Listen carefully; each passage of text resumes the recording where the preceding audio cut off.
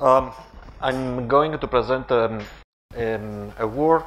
joint work with Angelo Montanari and Laura Bozzelli from the University of Udine and from the University of Naples.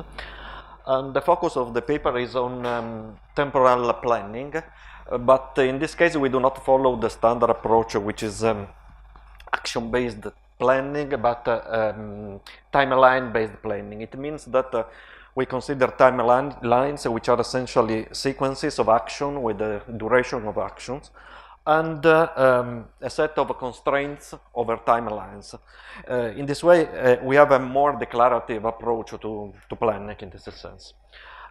This approach has been recently studied from the expressiveness and the complexity point of view, both in a setting, in a discrete temporal domain setting and in dense temporal domain setting. In the discrete temporal domain setting, we have that the problem, the decision problem, name if there is a set of timelines which satisfy all the constraints given the specification, is in XP space, can be solved in XP space. In the case of a dense temporal domain, which is the domain where we are focusing, the situation is worse, since in the general case the problem is undecidable. So one have to consider a suitable restriction, or semantical restriction, or syntactical restriction.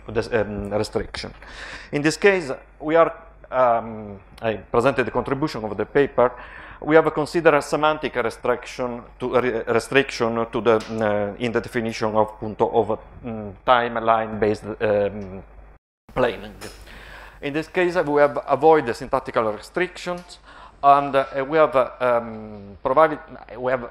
found a definition of semantics which is inspired by the idea of promptness, and we believe that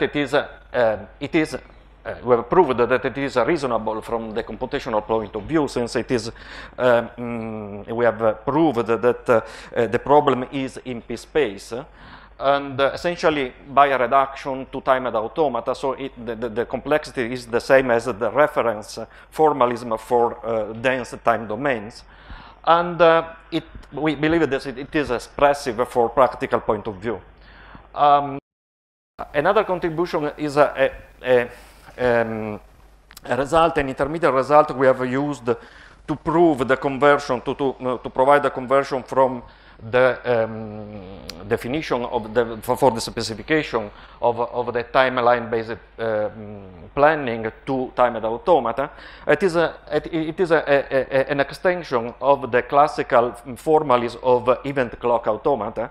We have provided a proper extension, which is robust as the event clock automata, and we have exploited in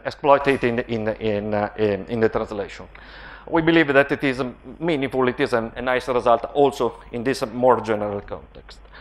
By the way, we have tried other semantics inspired by the same idea of promptness, but unfortunately these other semantics have left the problem undecidable.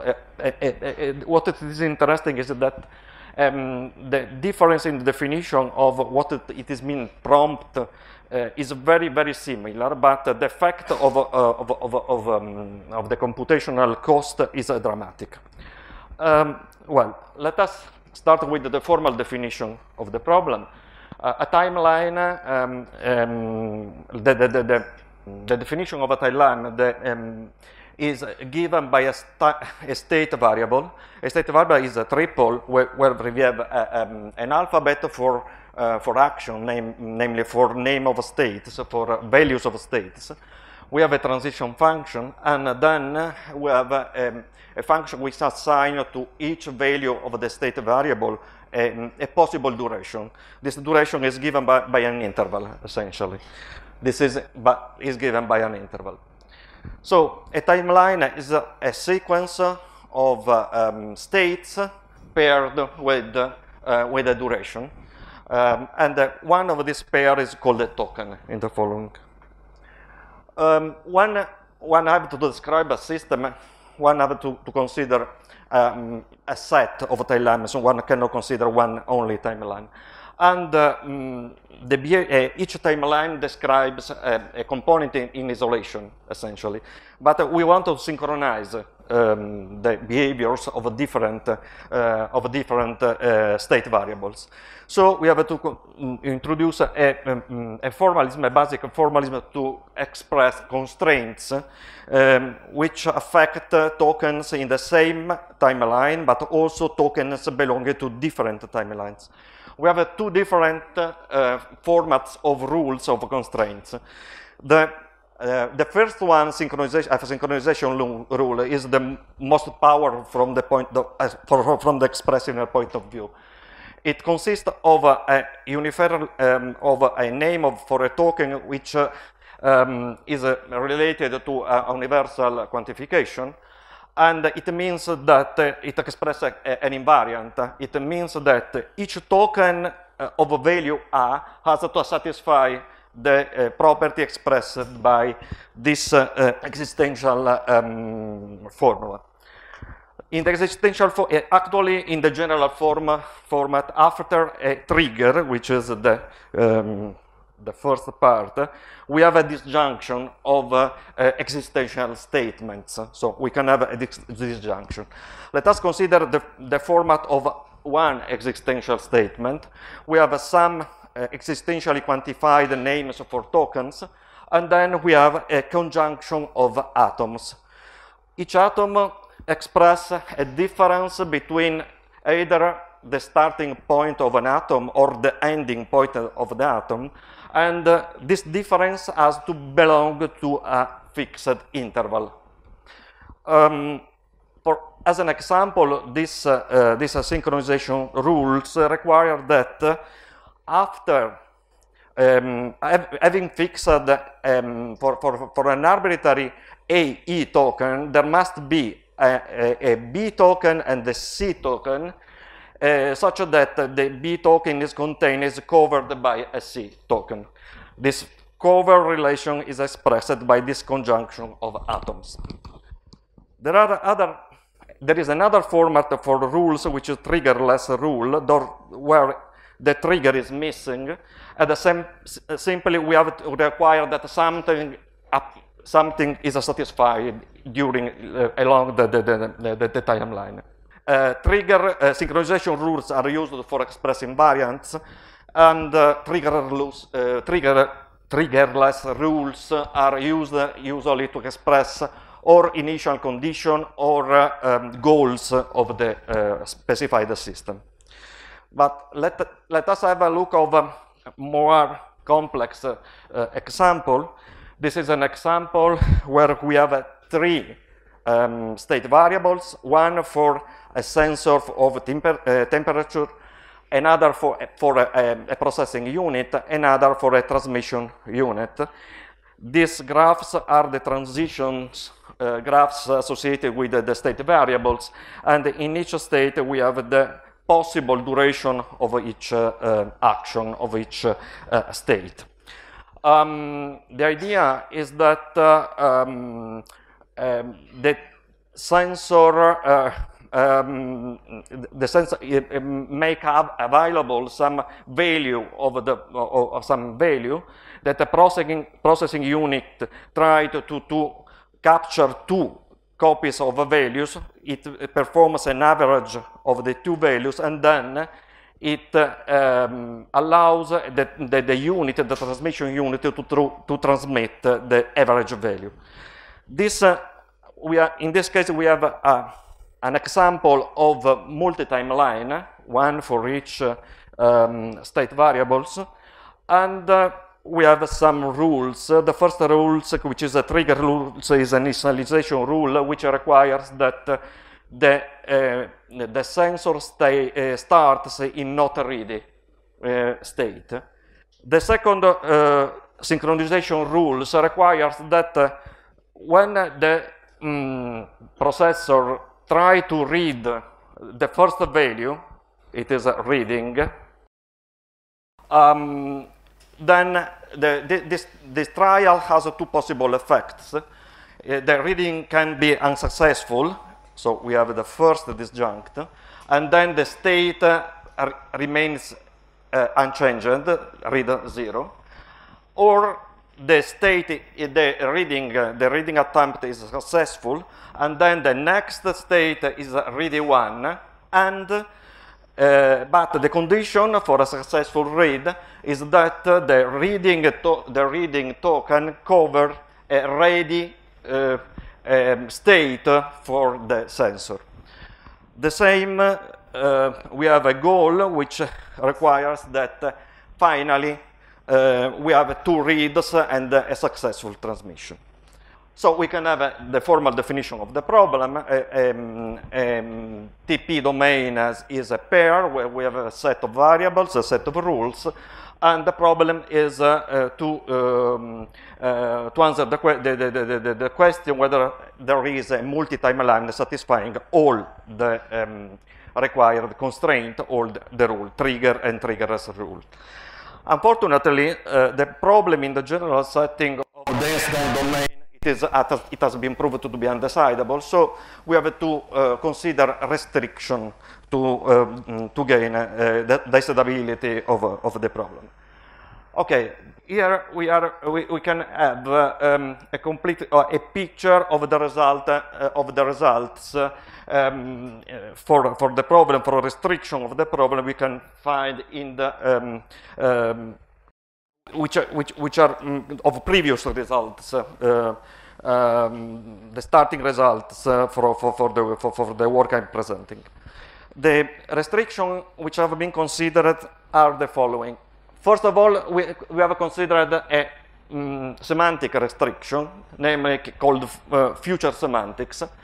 In the future semantics, one having fixed a trigger, an atom for trigger, one can choose for the existential part a token in the future, cannot choose a token in the past.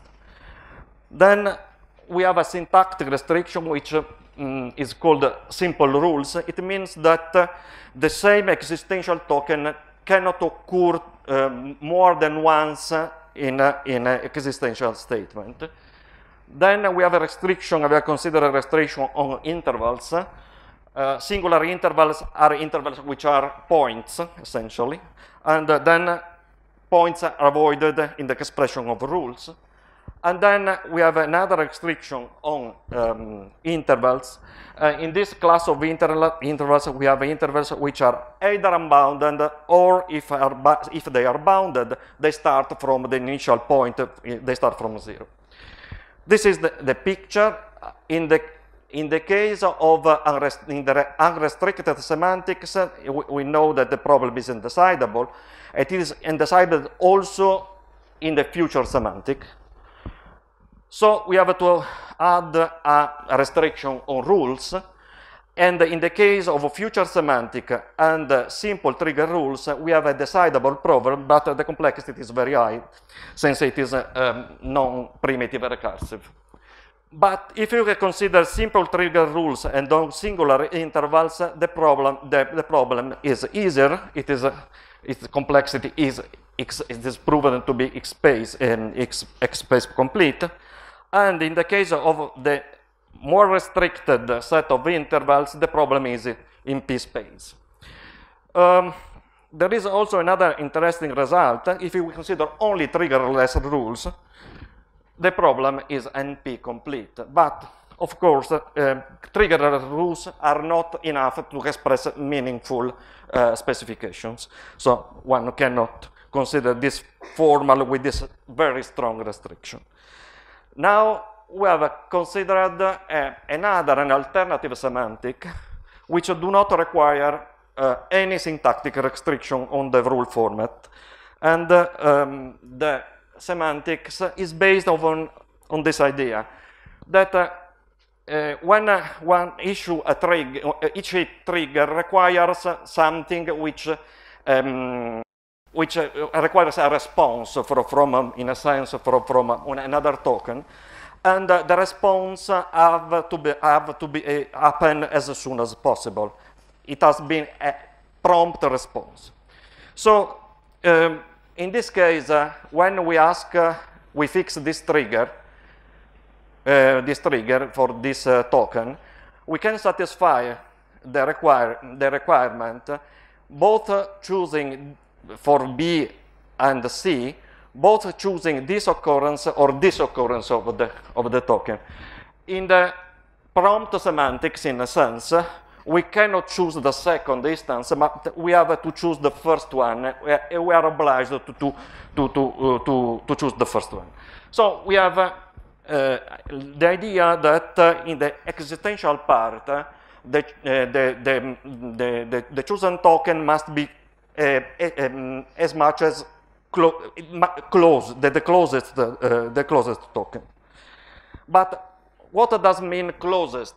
We have to fix the idea, precisely the idea of closest token, and fixing this definition of closest token, we have two alternatives. We have investigated two alternatives.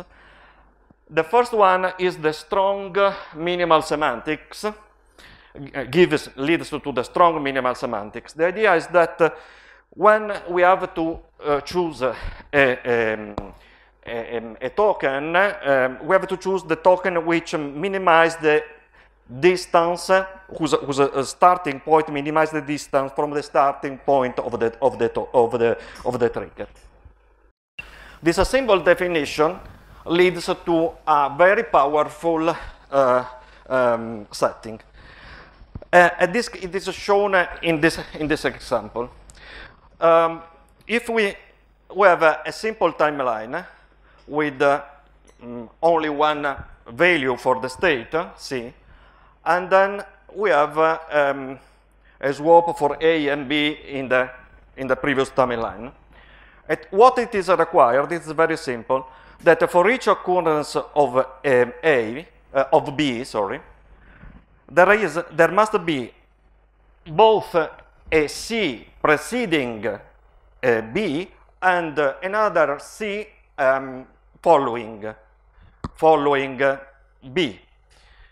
But this is possible only if the distance in between the start point of the first occurrence and from the token and the distance from the following token from the beginning is the same. Only in this case we can satisfy this constraint. This means that the only solution for this problem, for this specification, is this solution where A and B have the same duration, are constrained to have the same duration, and C is the sum of the duration of A of B, namely, it has a duration which is 2 times the duration of A and 2 times the duration of B. This simple trick allows to encode counters and to prove that there is a reduction of the halting problem of Minsky to counters machine to the problem to the TP problem with the strong minimal semantics. So this is not a good solution for what we are asking for. So we have considered another variant called minimal weak semantics, where we have distinguished the future and the past, requiring that simply when you want to choose a token in the future, we have to choose a token in such a way that there is no token of the same value in between the trigger and the chosen token. So in this case, we have to choose that if this one is the token and we have wondering for B, we cannot choose this instance of B, we have to choose this one, and the same for C. In this case, a similar rule for the past. We have a similar constraint for the past. In this case, we have that we have good news, since the problem with this kind of semantics can be shown to be decidable. In particular, the problem is it has been proved to be p-space complete. The p-space the upper bound of the problem has been proved from a reduction from the TP problem to timed automata, which exploit a variant of extended event clock automata, which has been provided in this work. Instead, the lower bound, it has been proved by a technical machinery, which exploit, namely a reduction from a domino tiling problem with linear length of rows into our problem. But so what is interesting probably is having an idea of the extension of event clock automata. Event clock automata are a robust fragment of timed automata, where it is well known, and robustness depends even on the fact that the values of clocks are fixed by the input and not by the behavior of the automaton. In particular, for each symbol of the alphabet, we have a past clock and a predicting clock. We have enriched this event clock with diagonal constraints. Diagonal constraints are of this form.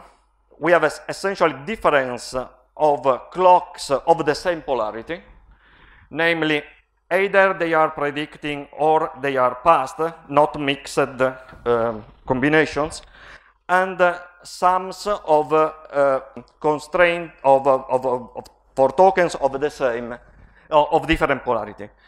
If we remove this constraint on polarity, we have another extension which is called EKI++. Well, the properties are that the extension is proper, since this is an example with an example of an automaton of a language recognized which cannot be recognized by event clock automata, and they have the same closure properties, and there is, of course, which is the basic machinery to prove the result. One can take an extended event clock automaton and translate it to a timed automaton with in exponential time, and this automaton has a linear number of clocks and an exponential number of states, as it happens for the standard EK. And the nice result is also, the curiosity result is also that in the case of EKI++, this conversion cannot be done, since the dampness problem for this class of automata is undecidable. So we have we have followed to prove that the main result. We have followed these steps. We have encoded, of course, multi-timelines into timed words. We have encoded trigger rules by EKI+. We have encoded triggerless rules by standard timed automata, and then we have solved the problem in a standard way using the standard machinery for timed automata. And this is the formulation of the main theorem with the precise complexity of states and the clocks. So, in this work, we have proposed an alternative semantics for timeline, which does not use a restriction of syntactical restriction of rules, and which is meaningful from the possibility of having the specification of a reasonable specification. We have provided an extension of event clock automata, two extensions. One is interesting, the other is undecidable. And as a future work, you want to face the problem of model checking using timelines as a basic way to specify systems. So we have to have an alternative to point-based definition by means of LTS, by labeled transition system, and instead of having time lines as the semantics to be checked, and using an interval model logic, like, for instance, Alper and Schoen logic, we have investigated in other contexts, which for having a meaningful use of an interval point logic instead of a point-based modal logic like LTL or LCTL and so on. So that's all. One is you have extended this event clock to ECA plus and ECA plus plus, right? Yeah. Yeah. Now, event clock automata had nice properties. You know, they were determinizable, closed under complements. I guess it should, but yes, it is true. I have no in detail, but it is true. But it is true both for both the extensions, But what it is not true for the most powerful extension is the conversion to timed automata, and they are in general the emptiness problem is indecidable. Secondly, yeah, considering your logic, yeah, you know, with weak constraints, you know, translating same thing to something like MITL, yeah, would be a key. But expressively, is there any relationship? We have we have used. We have extended event clock automata since the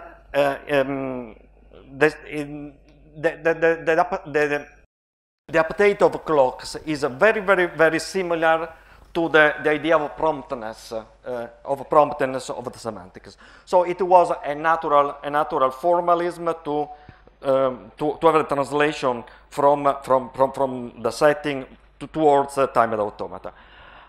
We have probably we have investigated the model.